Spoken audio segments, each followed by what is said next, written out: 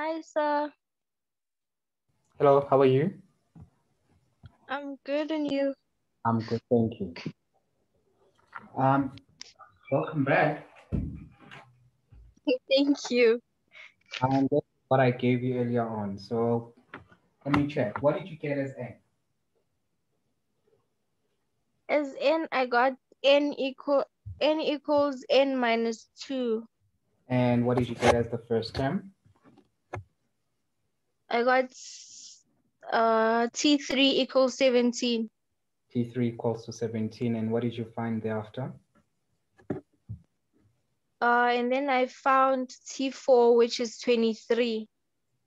And what did you do thereafter? And then I say D equals T4 minus T3. That's equals to 6. Thank you. Seems like you got it right. Yeah. D is 6. And then you simply had Sn as well. So this is what you were supposed to have done to simplify. Did you get that? Um.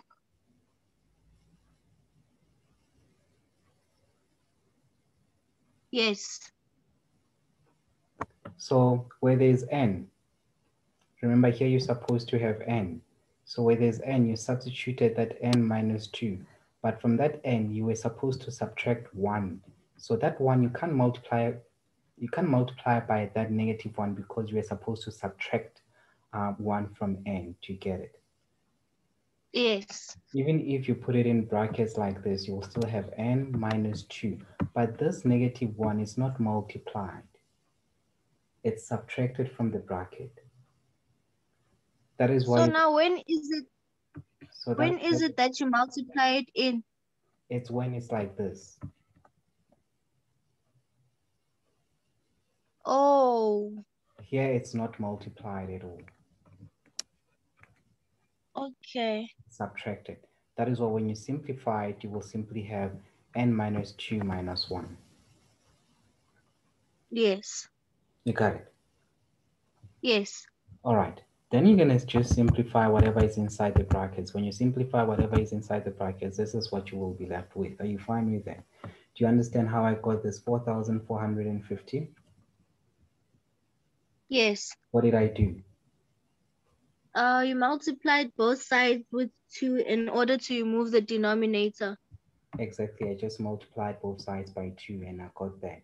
So that multiplied by 2 will give you 4,450. When you break this bracket, did you get that?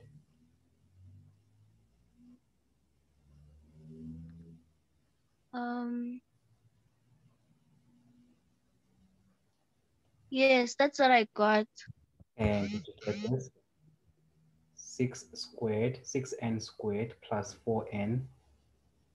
In the middle, you're supposed to have plus 4n. Do you have plus 4n? Yo, I have I have negative 4 in. I But think that's where I went wrong. 16 minus 12 is 4n, is 4. Yeah, When you minus, I think that's where I went wrong.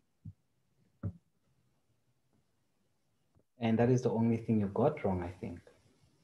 And then I Yeah. did 2. Then enter this into my accounting equation. May I proceed? Yes. And this is what I got.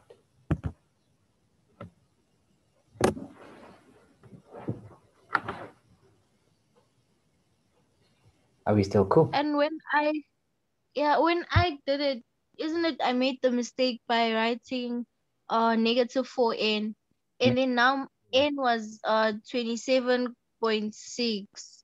Which was incorrect. On the other hand, you had negative 27, which was also incorrect.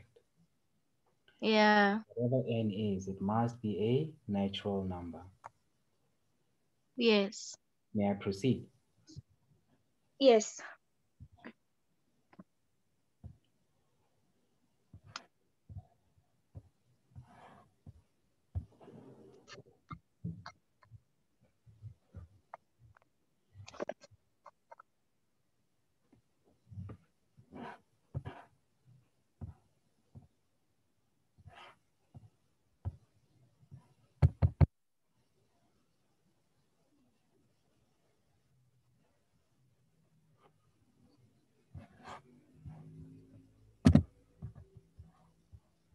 What do you see on your screen? I see the sum we just did, the last part of it. And nothing else? Okay, now it changed. To geometric sequence. Yes. What do you think it is?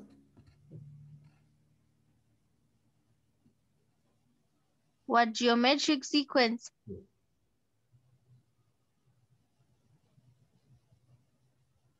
I'm not sure. A geometric sequence or a geometric progression can be identified by a common ratio. Remember, Okay. an arithmetic sequence can be identified by a common difference, a common first difference. When it comes to geometric sequence, it can be only identified by a common ratio. To find the value of the term, Okay. multiply its predecessor by a common ratio. So basically, to find the value of the next term, you just have to multiply it by the common ratio. And what is a ratio? A ratio is a fraction. And the ratio will always be equal to the value of the term divided by the value of the previous term, which is its predecessor. So you cutting? Sorry, can I restart, please? Do you mind coming back? Yes. Okay. Yes, it's okay.